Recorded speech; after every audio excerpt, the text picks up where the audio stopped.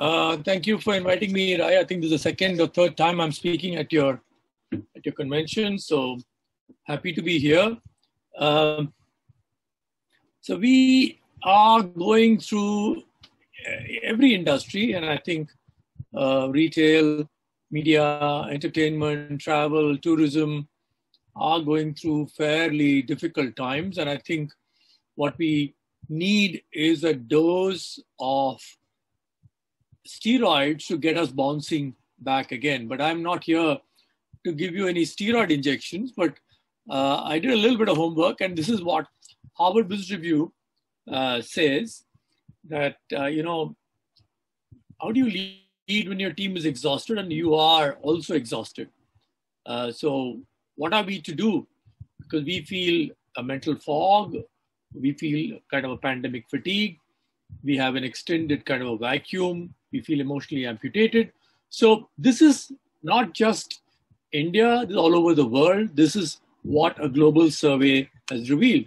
So what Harvard Business Review says is that leaders need to examine their personal resilience and that of their team members, and the ability and the strength to overcome obstacles, bounce back, and recover in the face of challenge. And they say there are 3 questions you need to ask yourself.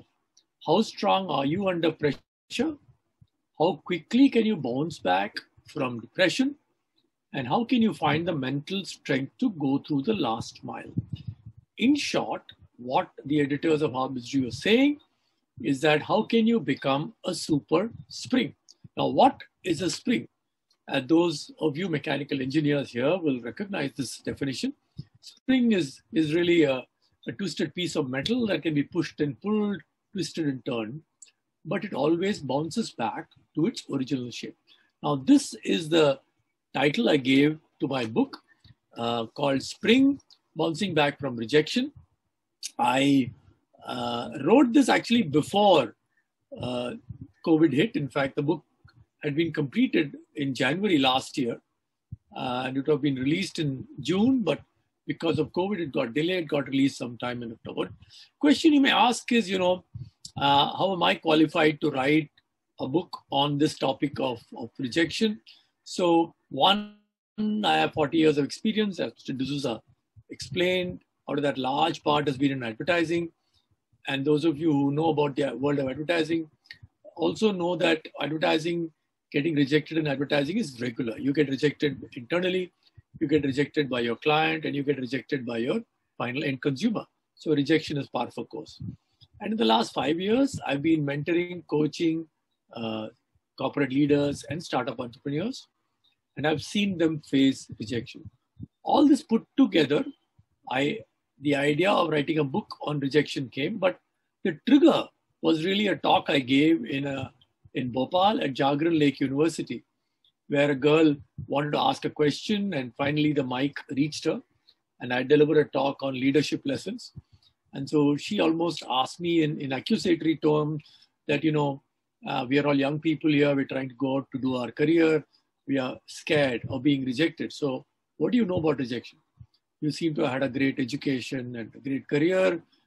Do you know anything about rejection? So I had to explain to her and tell her my own rejection experiences, and that somehow resonated with the audience, and they gave me a standing ovation. So I thought maybe that's a topic which young people, especially millennials, age of say 25 to 35, are really struggling with, which is how to face rejection, how to face challenges, how to face failure.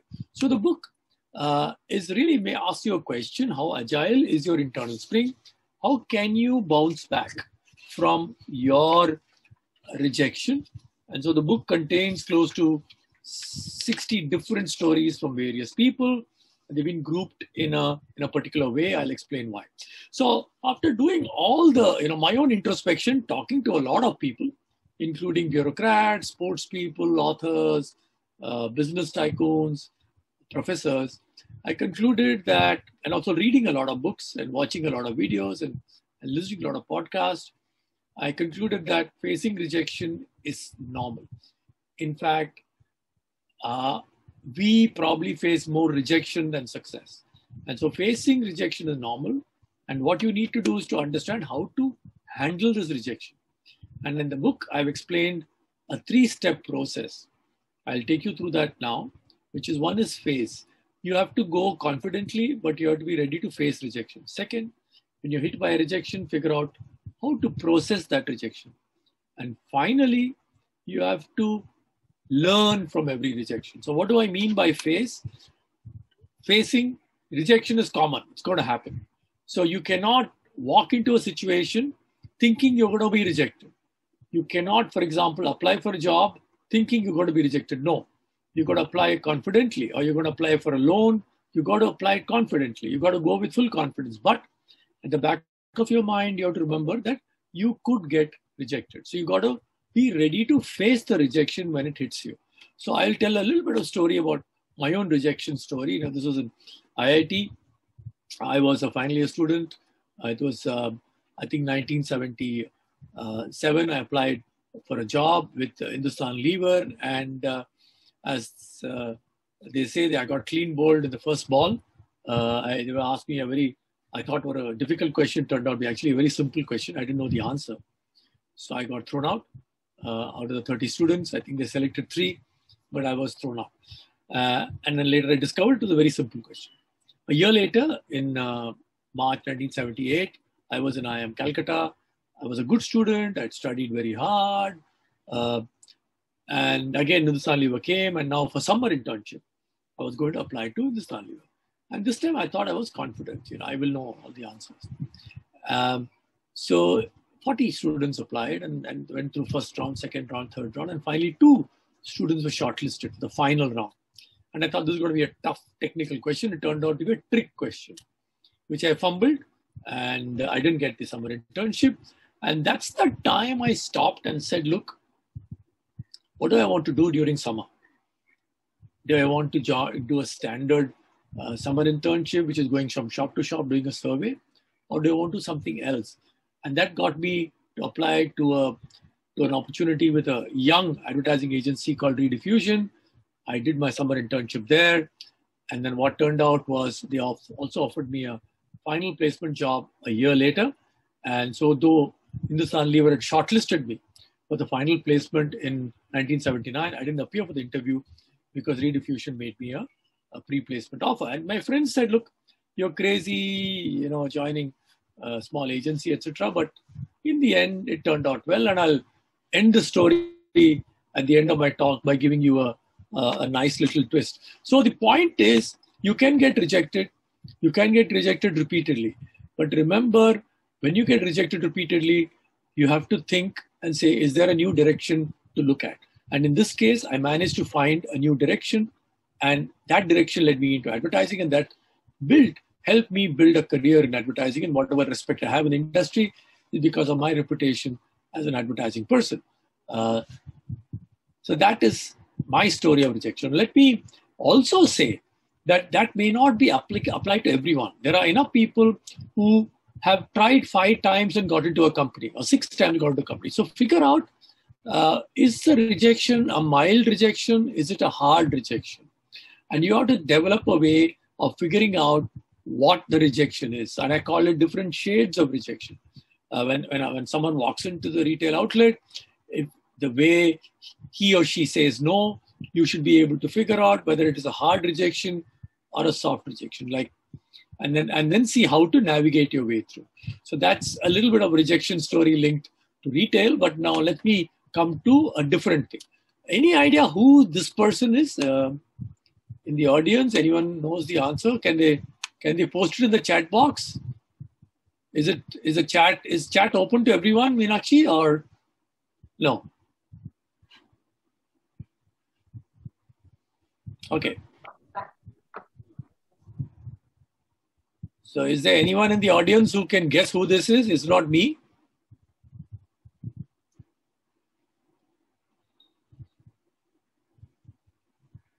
Okay, so this is India's leading Carnatic music singer called Sanjay Subramaniam. He's the #1 Carnatic musician today. Now, he was performing in Bombay, and I had gone for this concert at St. Andrews Auditorium. And so there was a Sarodis who performed. It was a very small, it was a very, very thin audience. And then Sanjay was going to perform. And then I discovered the hall was virtually half or 75% empty. And I had to go to the organizers and I said, look, this is an insult. You can't do this to number one Carnatic musician. So they said, no, we know that this turned out to be a disaster. But we've gone and told Sanjay that, the audience is low because the concert is being held in Bandra, which is more a rock and jazz kind of a place. And his response to the organizers is what blew my mind. He said that I've come to perform. Even if there are only 5 people in the auditorium, I will perform. Okay, that's what he did. It was an amazing concert. And that's where his total professionalism came into play. So what I will do is for his luck, there was a very, very, very, very influential art critic who was in the audience that day. And the next week, she wrote this review in Mumbai Mirror. So let me read. While the concert did not get a full house, the famous writer, journalist, and art critic Shanta Gokhale was in the audience. And here is what she said in the Mumbai Mirror of 2nd November 2017. Attending on Sunday, I heard young Sarodis Abhishek Borkar play with deep involvement, but to a sadly sparse audience. The number increased for Sanjay Subramaniam, who followed, but only to some extent. It was shocking that this part of Mumbai, the concert was held in St. Andrews, could not muster enough people to even half fill the hall for one of the leading stars of Carnatic music. I do not exaggerate when I say that Subramaniam, recently awarded the prestigious title of Sangeeta Kalanidhi, was like one of those giant fireworks, packed with gunpowder and tube of metal salts and oxides that burst into the sky and sent down showers of stars in a breathtaking display of light, color, and form. He sang for full 3 hours and she goes on. But the point is that the audience was thin, there were very few people, but there was one important person there who wrote a wonderful review for Sanjay's concert. So remember, you may walk into a meeting room, you may be expecting to see the CEO or the CFO, they may not be there, there may be some young people sitting in the auditorium, but it may be that they will be more influential for your case. So forget the audience, perform to your best. Okay, so that's the first story from a different sphere, which is music. Let me present another facet here.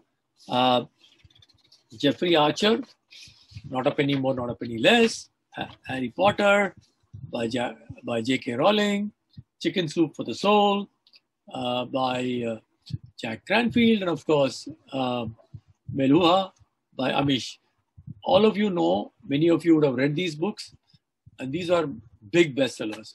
But do you know that all these authors were rejected by publishers, not once, twice, but something like 12 times, 13 times, 15 times, Jack Cranfield 100 times, 100 different publishers. How did they keep going? How did people like J.K. Rowling, Stephen King, Amish keep going? So Stephen King narrates the story in his book called On Writing, where he was living in a trailer park, teaching English in a school and trying to get his book published. He used to send these manuscripts, they used to come back rejected. So one day he was sitting and writing for a few hours, and then he didn't like what he had written, taken the paper and put it in the waste bin basket, went out for a walk. When he came back, his wife had read the story he had written. She said, Stephen, this is your story. This is your novel. Please sit down and write it. And so he sat down and wrote that story over the next 1 month or 2 months. And that became a book called Carrie. And Carrie, of course, some of you will know, sold millions of copies, also became a huge book. So in the case of authors, they believe in what they were doing. And many of them succeed because they had enough conviction that they can succeed. And there's someone behind them helping them along as they went. Right? So that's a story from the world of literature. Now let me come to a story from the world of science. All of us know Dr. APJ Abdul Kalam. Now, many of you may not know that APJ Abdul Kalam was the project leader on India's first attempt to send a satellite up, called the Satellite Launch Vehicle Program, SLV program. SLV-1, which was sent up on 10th August 1979, came down to Earth in 317 seconds. It was a colossal failure. Dr. Kalam recounts the story in his book. And he said he had his inner critic telling him that this is, you're a disaster. You can't do anything right. But that was a time, Dr. Kalam says in his book, he had a mentor and a boss called Dr. Satish Dhawan. Professor Dhawan understood what had happened, understood the kind of crisis which Dr. Kalam was going through. So he told Dr. Kalam, now you go back to your house and relax. I will handle the media. So Professor Satish Dhawan went up to the media, had a press conference. He explained how the rocket had failed and they've learned their lessons and we will make it a success the next time around. Around a year later, 18 July 1980, SLV-2 was launched. This time it was a success. And Professor Satish Dhawan did just the opposite this time. This time he told Dr. Kalam, you go and face the media. I'm going home.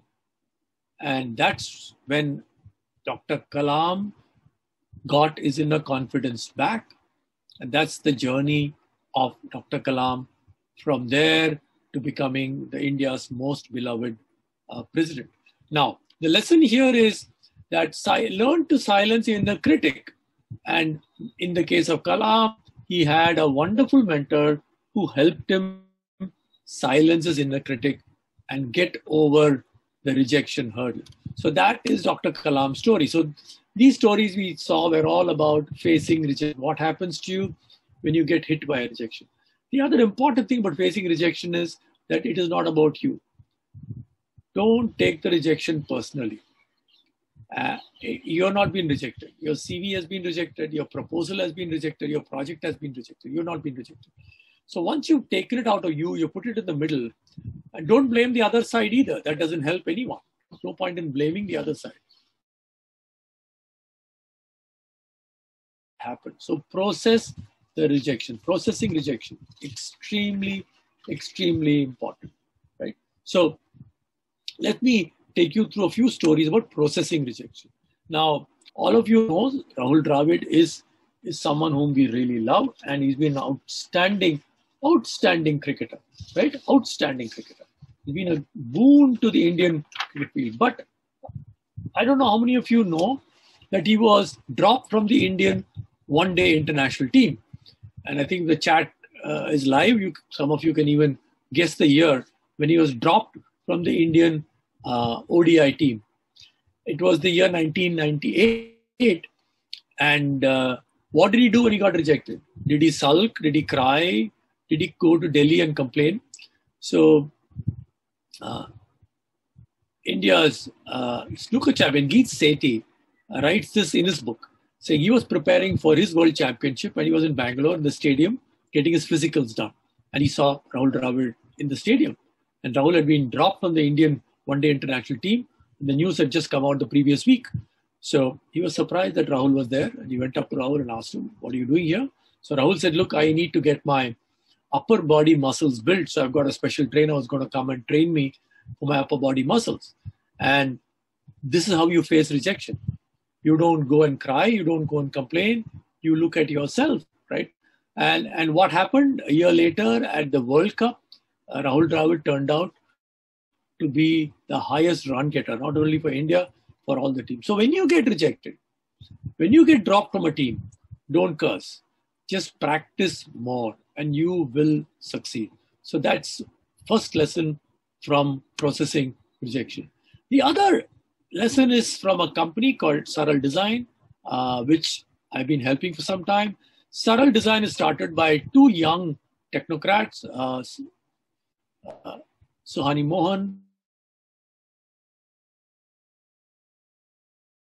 high quality, low price sanitary napkins and machines would make those sanitary napkins.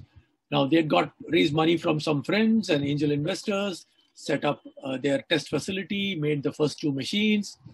and they started knocking on doors of VCs. They went through, over a period of 50 weeks, they went through something like 100 presentations, and they got no money, zero money. Fortunately, there were some angel investors who kept plowing money back, so they kept the operation going, kept the employees going. Fortunately, they got shortlisted to a competition in California, where they made a presentation, and in the presentation, a lady met them and said, "Look, you're doing it all wrong." She said, "Look,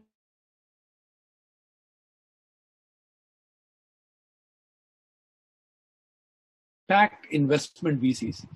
They had not heard of the term before, but they listened very carefully, rewrote the entire presentation, and started reaching out to impact investment VCs. 100 presentations, 0 checks. They made 10 presentations to impact investment VCs, and they managed to pick up 4 checks. So that's the power of finding a good mentor who can help you process the rejection. And that is a very, very powerful lesson. So when you get rejected, maybe you won't know why. So find a mentor who can help you and advise you. So let me now tell you a story from the world of advertising. The year 1997, India was opening up. New car companies were coming into the country. We were invited to pitch for the Hyundai account. 6 agencies had been invited. So we all prepared, and we went to Chennai and made a presentation. And as we were walking out of the presentation, somehow I felt that we had done a very bad job. My colleagues were not too sure, but then afterwards, when we came back to Bombay, we sat and understood that we are not going to get this business. We realized that we did not know enough about the category. We did not know enough about car buying. We did not know enough about how the market was going to change. Got us thinking. We said, if we pitch this way, we will not win a car account. And so we spent the next 3 months trying to understand car marketing.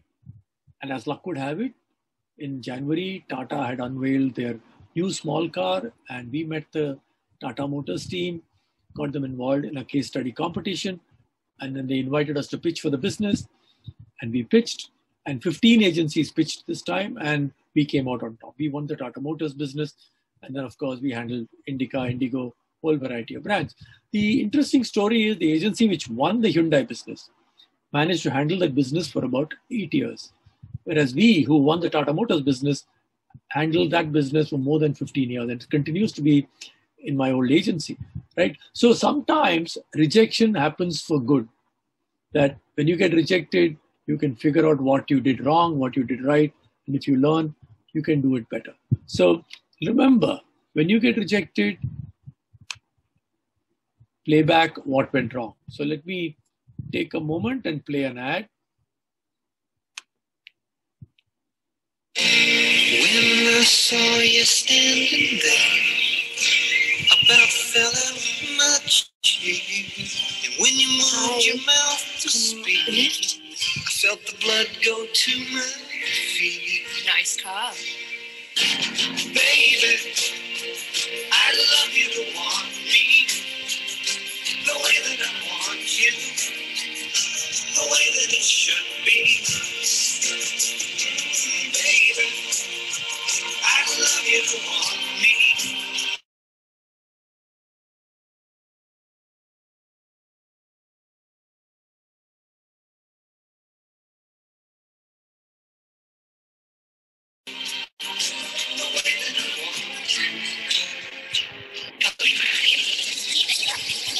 Hello, it's me.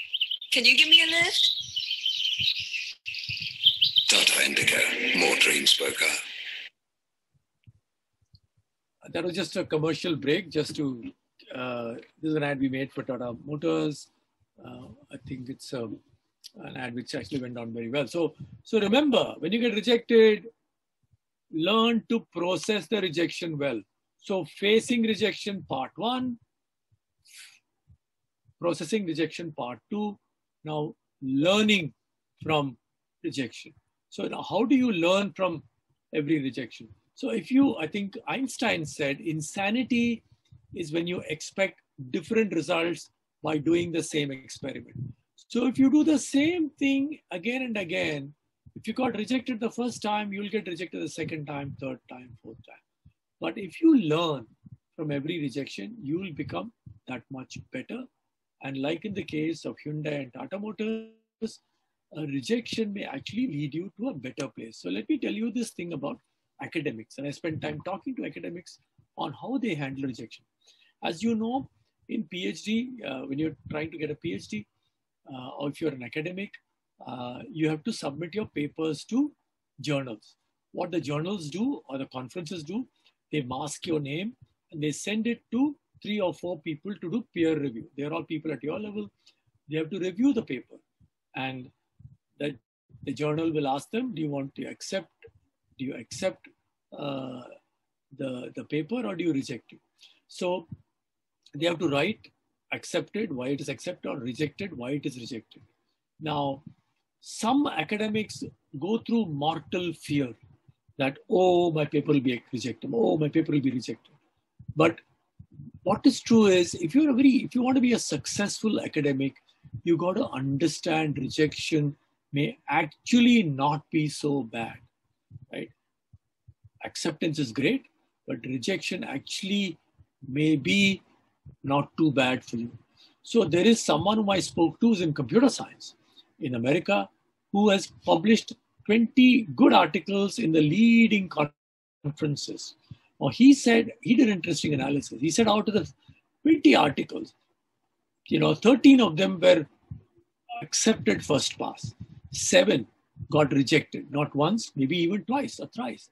But he said the papers which won awards were all papers which got rejected. And the truth is that when someone rejects your paper, he has to write what is the reason. And very often in the academic world, they tell you that this is what you think you've not done well, this is what you should do, or this is what you could have done. And smart academics figure out that's the way to improve my research. And when they improve their research, they actually become better. So every rejection makes them become a little better. And that's the lesson from the world of academics. And in the world of academics, a professor wrote this wonderful article on creating her own rejection resume. That, these are the places where I've applied and I've been rejected.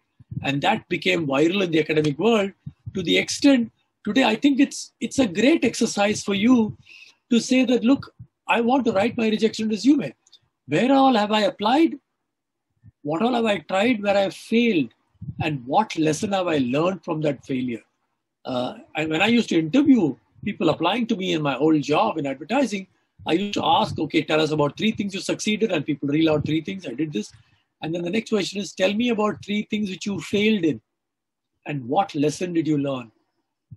This is a vital question. And I think if any of you in HR or interviewing people, I think this question actually brings out more than the success question. Tell me about your 3 failures and what lesson have you learned?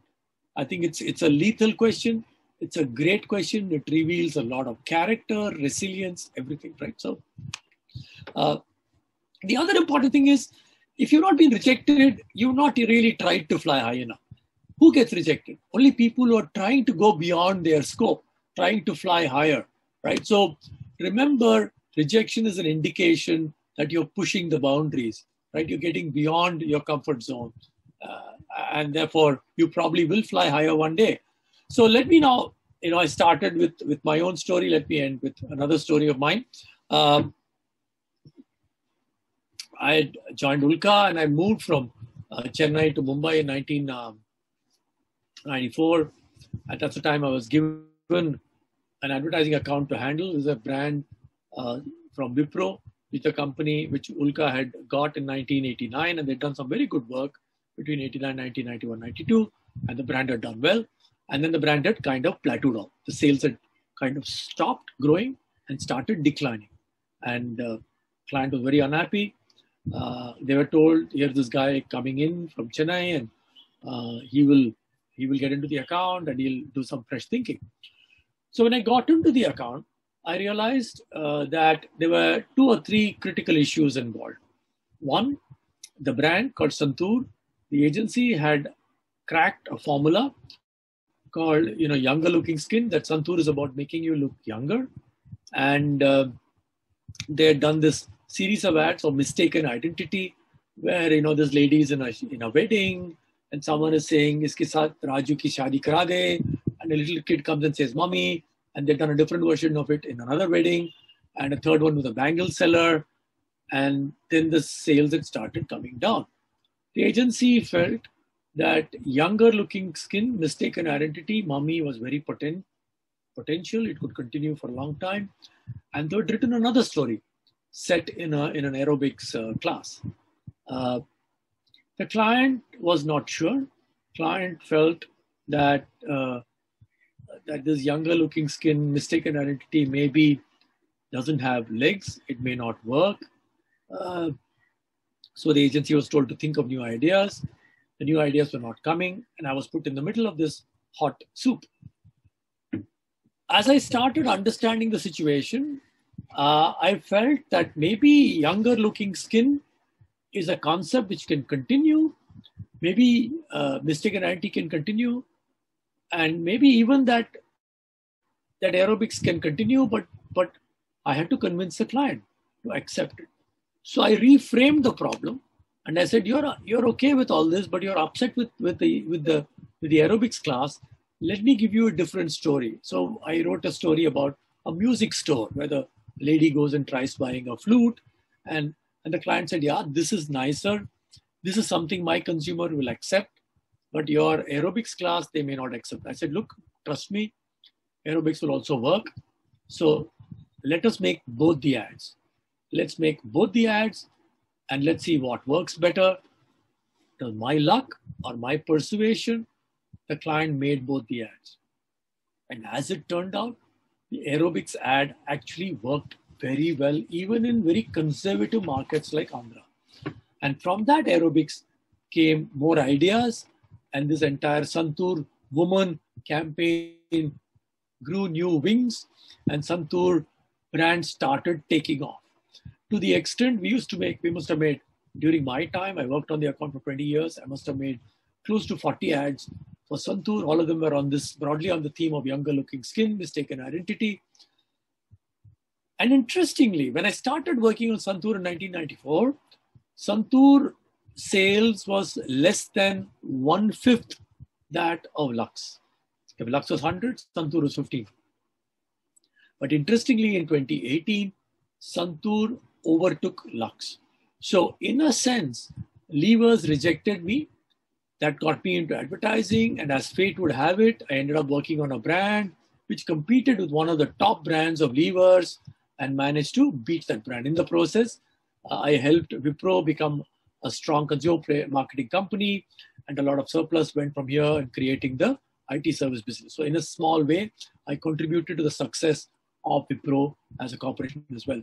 So if you get rejected, figure out, learn from that rejection, and try and reframe the offering. So let me play that ad, which took 9 months of effort to sell.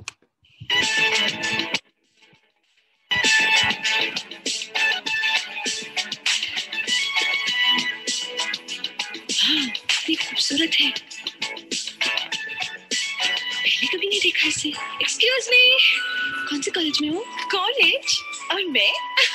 मामी, इसकी त्वचा से तो उम्र का पता ही नहीं चलता। चंदन और हल्दी के गुण समाये संतूर, त्वचा कुछ और निखारे santoor santoor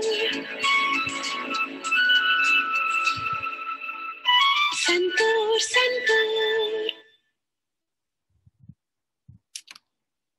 So sometimes, rejection is not all bad. Something good comes out of rejection. Levers rejected me. I went into advertising, ended up working on a brand which beat one of the biggest levers brands, right? So good, something good comes out.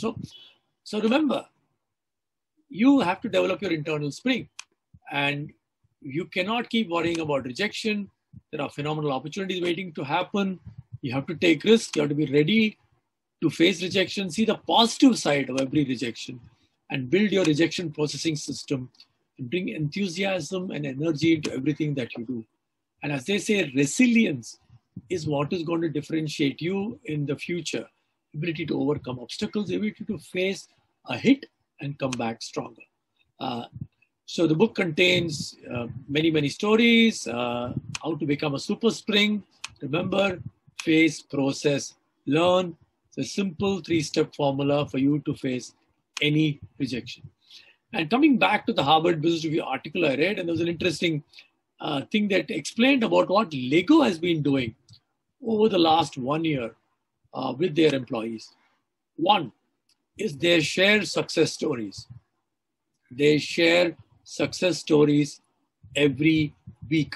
So they pick one success story to share across the network every week. 2, they set up interesting competitions for their employees and keep them motivated. 3rd, they communicate with their team members. 4th, they don't hold any Zoom meeting which is more than 90 minutes, right? Shorten Zoom meetings. 5th, they cut tumbleweed projects. Tumbleweed projects are projects which go on and on and on without any resolution. They've cut all those tumbleweed projects. And they allow constructive conflict amongst their employees, and they take honest feedback. So these are kind of 7 lessons from Lego on how they managed to do and survive during the lockdown and the pandemic. And Martin Seligman says, life inflicts the same setbacks, tragedies on optimists as on pessimists, but the optimist weathers them better. And psychologists say there is what is called learned helplessness when we stop trying. But if we start facing our challenges, we can come out that much stronger. As Nelson Mandela says, do not judge me by my successes, judge me by how many times I fell down and got back up again. So with that, I'm at the end of my talk. So let me just say this book, Spring, is available, got launched in October 2020. It's available on a book, ebook, as well as Kindle. And as Audible, it's available as Audible and as Kindle and as an ebook, as a regular book. Of course, during the lockdown, Harish Bhatt of Tata Motors, Tata Group, wrote about 6 books marketers should read. And I was grateful that he included my book, Nawab News Noodles, in the list of 6 books to read. And these are my 10 books. You can follow me on LinkedIn, Twitter, and on Facebook. So I am at the end of my time, and I think Meenakshi is signaling that I should stop. So let me just thank Rai for inviting me, and have a great show, and have a great learning experience. So thank you very much once again, and all the very best. Have a great year ahead.